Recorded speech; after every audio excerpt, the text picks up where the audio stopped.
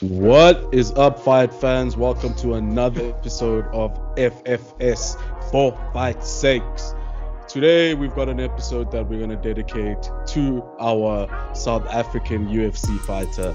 And, you know, it's long overdue, man. We haven't gone in depth and actually discussed our boy Dricus du Plessis. But today, to help me out with that, as usual, we've got Tabang and Ryan. What up, fellas? Hey, what's up, guys? Saddening, people. Saddening. Gentlemen, we've got a potential champ on our hands. We might possibly have a South African champ soon. It's still a long way to go. It's still a tall order, but it is possible. I don't know if I'm speaking for you guys when I say that I personally don't care about the whole fight between the African champs or whatever. As far as I see it, we're just adding one more African champ to the list, right? Yeah, 100%. And that's all that matters, man. We're bringing more gold back. Yeah, I just want good fights. That's all we want, man. I don't care. I don't care about the politics outside the ring and shit. Just get good fighters in the ring and let's see good fights. That's it. Yeah, no, 100%, man. And with this one, our boy Dricus is fighting Bobby Knuckles, Robert Whitaker. That's 100% gonna be a good fight. I can't see this being a boring fight. Neither one of them have a style for a boring fight. So I think that this is going to be really good. And it's definitely Dricus' toughest fight to date. And I would go so far as to say it would probably be Dricus' toughest fight in the division. Yeah. But they're so closely matched, eh? Yeah. Him and Bobby Knuckles, Robert Whitaker. Yeah. I've always been calling him Bobby Knuckles. Sometimes I forget his real name, bro. But yeah, man, it's gonna be a jam-packed fight. We know that Bobby Knuckles gonna bring it. But what's interesting, gents, is the surgery that everyone's talking about, right? Because as far as we know, everyone's been complaining about the cardio, and we can see it. We've seen it. It's not that it's like something that's like hidden. We all know about it, but because of his cardio, he had to go in for surgery and actually fix his nose. And from what I've heard, they used to say something like he was running at like 4%. He's breathing at like 4% of what he's capable of. Or what was it? His nose was only responsible for like 8% of his oxygen intake. I don't know. Ryan, I know that you train somewhere near where he used to train or where he trains. Have you perhaps been able to see a better incline in the cardio or maybe heard something? Yeah, look, I'm proud to say that we share the same jiu-jitsu coach. And from what I've heard, just being around some of the guys, Dricus' cardio is just through the roof. His VO2 max has doubled. He was hitting extreme pro athlete levels of fitness 2 weeks out before his peak. So I mean, cardio wise, this is going to be a different fighter than what everyone else has seen so far. What's a VO2 level, bro? Sorry to what is it? Yeah, so look, in basic terms, it's essentially how effectively you're using the oxygen intake that you're getting. That's why, like you get these extreme athletes where like their resting heart rate is sitting so much lower than that of normal people. It's because their body is using the oxygen more effectively. It's being pumped through their system more efficiently. So I mean, like your average person, their heart rate sits resting heart rate that is sits somewhere between mid 60s to high 70s, even into the 80s and that sort of thing, particularly with your average sedentary person, probably higher. But then you get your elite athletes, and I'm not 100% sure on what the actual number is, but from what I hear, Dricus' heart rate is very low 40s, possibly even high 30s. And I mean, that's beats per minute. So, Crazy. hold on. So So for maybe for people who don't know what happened to his nose, why did he need surgery? And was his performance always like the way we saw him with Darren Till, or was that at that 8% situation? so if I remember correctly, I think he's been battling with this since before he got to the UFC. But then the UFC called, and it's like, well, you don't fucking say no. And I believe it's just a build-up of cartilage from the nose possibly being broken before and getting banged up in sparring and fights before that. So it just builds up inside. So your ability to breathe through there, like it's not a clear channel for the air to travel through. But they've cleaned that all up now. From what I hear, his recovery was it went very well. The surgery was a great success, and from what I hear, how he was doing in camp, it's the difference is really showing. Obviously, with most people fight Bobby Knuckles, they bring in some karate stylists to try and work to gauge his footwork and the way that he darts in at times. And what I've heard through the grapevine is that he's been not using his power, but using his timing and accuracy to actually drop some of the top karate guys we have in the country. And he's do we have a lot of those though? A lot more Top than level, a lot more like than you'd people think. who can emulate Yeah. Bobby Knuckles style. His style, 100%, no, because obviously it's been adapted for MMA. But the general footwork timing of how he bounces and then blitzes in and then out and that sort of thing. Perhaps the choice of weapon that he attacks with is different, but the entry is still the same. So they've been working. Yeah, so they've been working hard on developing the right sort of timing to counteract that. I know that they've been coming up with plans to deal with Bobby Knuckles' biggest weapons, namely being the looping jab slash hook that he throws from the lead side, that knee stomp he uses with the lead leg, the right high kick, the looping right hand. So they've been working on that for sure. They've been and they've been working on fighting him wherever this goes. As we know, Robert Whitaker has some good wrestling himself, and we've seen him take down some prominent guys in the past. I mean, shit, the guy went 10 rounds with Yoel Romero, and Romero couldn't really get him down. You know, so obviously the guy is well versed in his wrestling, and from what I hear, they're going to be prepared in all aspects. Who do you think is the aggressor in that fight? I'd have to say Dricus. Bobby Knuckles is always more of an in and out kind of striker. He likes to get in, hit you, get out, and then re-enter on his own time. You know, it's not often that we see him kind of getting into a brawl and just standing in the middle and swinging with guys. I think one of the few times we've seen him do that was the first Israel fight, and we saw how that worked out for him. So I doubt we'll see him at least attempting that sort of thing. And Dricus is just an aggressive fighter in general. You know, he's not the type to sit and hang back and try and counter you coming in. He's going to come for your head. We don't know that he's getting to these guys where the striking threat starts to increase. So maybe he'll start going to the ground more and working with guys there. We've already seen Israel Adesanya openly admit that in previous sparring sessions that they've had together, Dricus has manhandled him in the wrestling and grappling department. And from what I understand, these sparring sessions happened years ago. So we know for a fact that Dricus is much better now. Israel and Dricus have sparred before? So Yeah. from what I understand, their times at Tiger Muay Thai, there was some overlap there.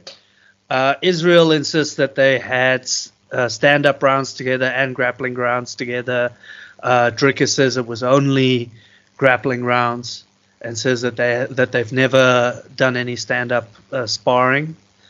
Obviously, I wasn't there, so I don't know. I'm not sure about that. Obviously, I'd like to give the benefit of the doubt to the homeboy. You know, Why? Why? But look, guys, doesn't really matter though. No, it doesn't really matter. Hey man, we're about to see because we don't know if his nose was working or not when he was trained. When he was, do you know what I mean? Yeah. There's so many determining factors. So like it's, and either way, bro. Even if we look at it any other way and say that was back then, we can't put past the fact that Izzy has also grown his wrestling and his jiu-jitsu since then. That's true, and Dricus has grown his striking since then as well. Definitely. No, 100%. And I mean, look, maybe that's not saying much about our local scene. But when Dricus rolls into some of these black belt tournaments around the country, he manhandles guys at their own game. And look, part of that may be that he is a pro athlete, and his level of strength, he's got that Afrikaner strength, Yes, when that guy squeezes you, fuck, bro, you don't want anything to do with that situation. Yeah. And for those who don't know, Dricus is actually our Extreme Fighting Championship EFC middleweight and welterweight champ. Former. Yeah, back in the day. Yeah, back in the days. I think a lot of people don't understand that this man has quite a bit of experience behind his belt. Yes, he's 5-0 in the UFC, but that's just the UFC, right? Yeah. At some point. I think he's also fought possibly in Russia. I can't remember, but because he had multiple fights at KSW that's out that side. Yeah. I think he won there either the welterweight or middleweight championship there as well. Mm-hmm. And I think that was possibly around the same time that he took both belts at EFC as well. So that's also that's quite the achievement, particularly for one of our guys. I mean, I think Dricus is only he's only our fifth South African to make it to the UFC. Now that I have you on business there, thinking Dricus, who do you think is taking it between Bobby Knuckles and no bias between Robert Whitaker and Dricus du Plessis, gents? Let's look at the facts. Okay, so if Whitaker picks his shots, right, he does the in and out, he might win, right? But if he crumbles to Dricus's pressure, then he's going to lose because he doesn't fight very well moving backwards, right? So if Dricus keeps moving forward, then I'm worried for him. Do you see it going the full bout? Do you see it going all? No, two rounds. You're right. 2 rounds, either submission by Whitaker, okay, or knockout by Dricus. But it's happening in the second round. Sure. Do you know this guy? You know the problem with this guy is that he makes these bold statements that sound ridiculous, and then it happens, and then Gonna happen. like every time I bet, I ask Ryan, and then I ask Tabang, and Tabang has a more successful rate right now. Oh man. Yeah. What can I tell you? Man? But I don't know about the second round thing, Tabang, bro. I don't know, man. Because we've got two guys that are very high paced. They've got the cardio to pull it forth. I don't see them going at it hard in the first round. They're probably going to want to feel each other out, right? And see what's up. That's when we'll also get to see Dricus' breathing and see what he's been working on, right? And Sure. then It'll be interesting. possibly in the second round we'll start seeing some action and some forward. But Ryan, who do you think is taking it? Yeah. Look. I wonder. Look. We know I'm favoring Dricus, but if I'm being honest, I think I heard no bias. okay. Let me give you the non-biased. I 100% believe if this is a pretty fight where everything is smooth and slick, Whitaker will take it. But if this turns into a dogfight or a hard-fought battle, Dricus is going to take it. Yeah, I believe that 100%. No, definitely. And I do agree with you. I think the first round they're going to feel each other out a lot. I think, and even Whitaker has openly said this. He believes Dricus has gotten to this point because everyone else he's fought has kind of overlooked him and not taken him as seriously as they obviously should have. And if you kind of look at how the previous guys that Dricus has fought going into it, that's sort of the sense that you get. Obviously, hindsight is 20/20, but you look back at it now and it's just like, oh, yeah, they maybe weren't taking him as seriously as possible. But Robert Whitaker is not going to make that mistake. He is going to take the time to feel him out in the first round. And then I think the second round. I'm telling you about the second round, man. No, just let me finish it. The second round is where the action is really going to pick up. And that's when it's going to become a fight. 100%. Yeah. By the way, when you say the action's going to pick up, you're trying to say it's going to become a brawl and Dricus might possibly... Well, look, either Dricus is going to get in his face and make this a dirty fight, or Whitaker's going to start getting to work and be slick. But with Dricus's newfound cardio, let's say, and just the way he is when he gets in the pocket. We've seen the past 3 fights. When he gets in that pocket and it's tight and we're not going and they're not moving out to distance, he gets the better of these positions. We saw that with Derek Brunson recently. We saw that with Brad Tavares 2 fights before that. Like this is what happens when he gets into that range and he starts working guys. Look, and man. with his type of power, he really only needs to hit you like that a few times before before your energy bar starts dropping. And like you said, Whitaker isn't exactly the best guy fighting backwards. We have seen him fight guys where he's managed to make that look better. For example, the Jared Cannonier fight, the Calvin Gastelum fight. We saw him kind of get the better of those guys moving backwards as well. But neither of those guys is Dricus. Yeah. Look, my thing is that I'm pretty concerned, right? Only because Whitaker has only one person to look forward to, right? Which is Israel. So when these guys come through, he just has a Dricus to look at right now. And we know that Robert Whitaker, he says this about every person he fights. I really believe he really takes every fight very seriously, right? Yeah. And my concern comes with Dricus looking forward to Izzy so much. I think it is a bit of a concern because you've constantly got Israel in the background saying, I'm hoping you do win so I can kick your ass next. Yeah. And saying the shit about the sparring and stuff like that. And most of the social media stuff, sorry to cut you, most of the social media stuff is not even driven to him and Whitaker. It's actually him and Adesanya, bro.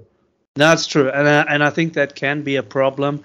But I do know that Dricus is one of those guys, he leaves no stone unturned. Every time, like I know, every time when he goes, when he's in Vegas, he goes to the PI. He sees every single one of the guys in there. He takes what they have to offer to make him better. And one of those things has definitely been the mental coaching. and and I hear he's been making some great strides in that area as well. Which is something. But on the mental side, unlike a lot of these other guys, Dricus genuinely loves to fight, like all the time. Like he is one of those guys. If sanctioned fighting wasn't a thing, we'd be finding that guy in some dude's backyard brawling like the old Kimbo Slice days. That's the type of guy he is. Like when you see pro footballers in the street and some kid passes them the ball and they just can't help but go and play and do something. Dricus is like that with fighting. Yeah.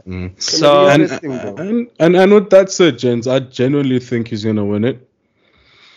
I think Robert Whitaker is a great fighter. I've always said this. I think every time we have these chats, I just can't help but go on about how much I think he's just the second best we've had, right? And it Hall of Fame type status, man. Like the only person that's really given him a problem so far has been Izzy, evidently, and I'm a fan. But if Dricus has not let the Izzy thing actually interfere with his training and all of that stuff, I know how much he wants this. I know how hungry he is to actually go at it. So I don't think he would take this lightly because it's a big opportunity, and we don't know how serious the UFC will take him should he lose this fight, right? Because he is number 5 right now in the UFC, right? I think so. If I'm not mistaken, he's number 5 right now, and the buzz around him is very big considering what he's been doing and all of that. But we know Dana White to kind of put you in the background should things not go your way. So we do hope that things do go his way and that he can prove himself, because we've spoken about this before, fellas, and as much as it's the fight business, promotion plays a big game. There's only so much longer this African thing can ride as well, you know what I mean? So he needs to utilize this opportunity and make the most of it. But that's not to take away anything from him. I think we've still got a new Dricus to look forward to because of the nose surgery. So I don't take that away from him. And I think should he not get the win because of his cardio and all of that, and us seeing a new Dricus, we will be looking forward to either way seeing him fight other guys with his newfound cardio, right? And for him to actually showcase what we've all been saying, that he's a good fighter and that his cardio is just all that's keeping him back. No, I agree. And you know what? It's something about the way that guy can just be. And I mean, he is very well aware that like if we're being honest, Robert Whitaker is the worst matchup for most of the division. I mean, some other guys will be more susceptible to Israel or some of the other guys. But this is definitely one of the top, if not the most, one of the most challenging matchups stylistically for Dricus. But that being said, to beat Robert Whitaker is really saying something, because other than Pereira, we haven't had anyone challenge for that title that's actually been able to beat him. I mean, Pereira got a pass and just skipped right over him. But I mean, everyone else that had to fight him at some point, they all lost. Marvin Vettori, Jared Cannonier. I mean, geez, the list goes on. The guy just he just beats up everyone. Darren Till, Derek Brunson. I mean, Calvin Gastelum. He just mows everyone down. Israel is the only guy at middleweight to ever get the better of him. Yeah, and there's my worry about Whitaker though. Wouldn't this be basically its last run at the title? I don't think so. Not necessarily. No, I don't think so. Like, what do you think happens after the loss to Dricus? Well, look, you know what the thing is? At the end of the day, he's still that top. Like, regardless of what happens with with Dricus if he had to win and then go fight Israel. At the end of the day, if you want to get to the title and have a serious shot, you have to beat Robert Whitaker. Because we've seen. Because we know Pereira got ahead because of his history with Izzy. But everyone else, they've tried and all failed. And even the guys that did fight him and then lose and then go fight for the title, they weren't competitive at all. Not even slightly. Yeah, no. Yo, man, you know also another thing, Ryan, we need to shout out to Neil, man. Yeah. Like, man, Neil is such, like, you know what? Apart from him being a badass at jiu-jitsu, he's such a nice guy, man. Like, I actually did a podcast with him a while back, couple of years ago. I'll probably drop a link down there, but he's such a nice guy, man. And he's got all these great fighters coming out of here prepared for the UFC. Like, they get there and they're more than ready, man. And and he's been involved, man. He was part of Gareth McClellan's team when he was in the UFC, and before that, obviously, we know he's part of Dricus's team now, as well as Cameron's. And he's doing some great work out of South Africa. You know, I mean, he's not part of one of these mega gyms like you hear about some of the other guys in other countries, but he's clearly producing guys that can do the work. We need more of those guys, huh? Right. Yeah, guys, yo, like in every fucking province, actually. Yeah. 100%. But you know they're actually there, bro. There's a guy out of Rustenburg who teaches Morganti jiu-jitsu. That guy is pretty dope, man. Like, it's just that there's no one really knows about them much, man. You know, because they just like teaching guys in the hood and guys who just generally want to know how to defend themselves and stuff, but not all of them are becoming champs and stuff. But shout out to these guys. But hey, Ryan, yeah, imagine this, bro, right? Okay. Imagine you're a fighter coming out of South Africa, right? Yeah. And you're working with Neil Geyser. Yeah. Right? And you're working with Henry Madini. Oh,